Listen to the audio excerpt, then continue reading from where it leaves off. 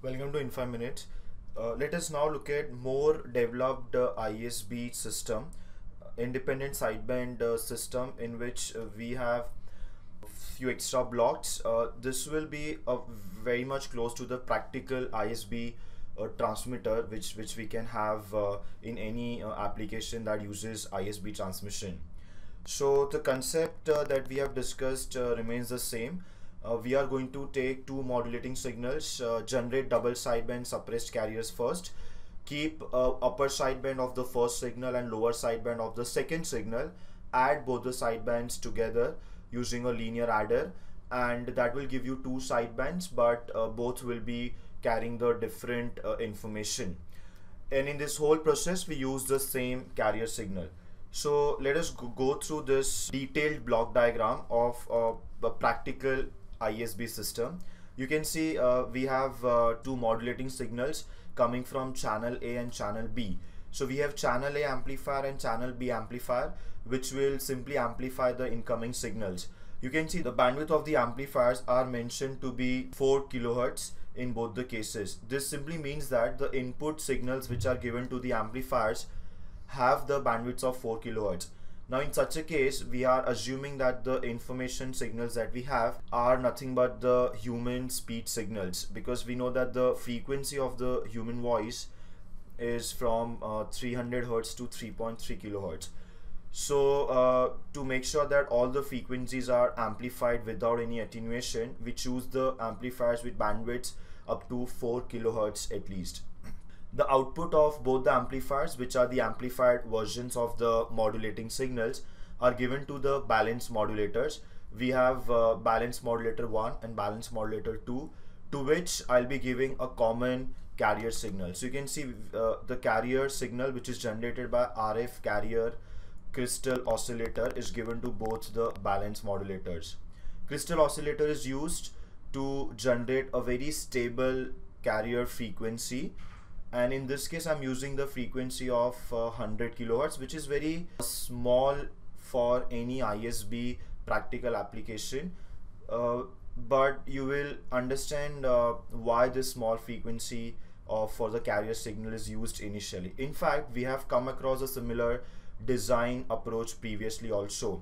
We are generating the modulated signal at low carrier frequency first, so that the design of the generating circuits and the design of the filters, most importantly, will be simplified, will be easy, because it's easier to design the filters at low frequencies than at high frequencies, because at high frequencies we run into the problems generated by the parasitic capacitors.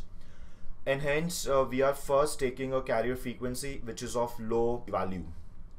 You can see it is given to the balance modulators along with the information signals.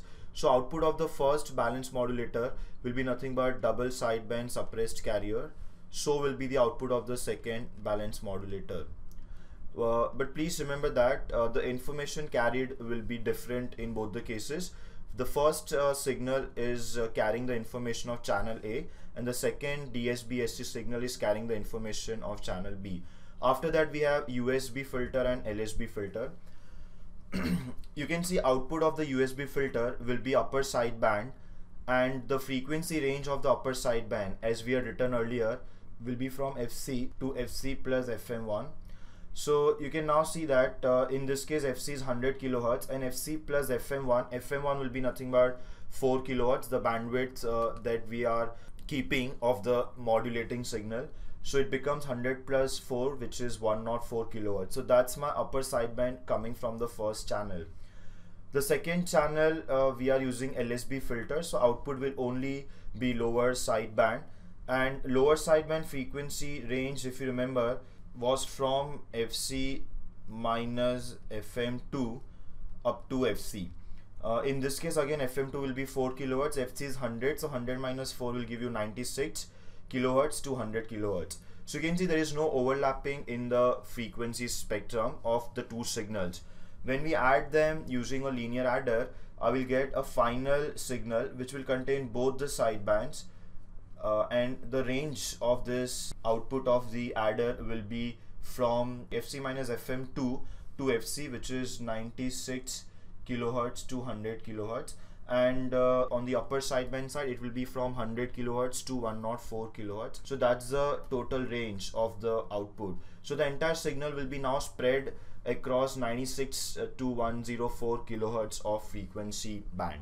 I repeat, out of which the lower sideband represents my signal coming from channel B, and the upper sideband represents signal coming from channel A. This much system we had discussed earlier also.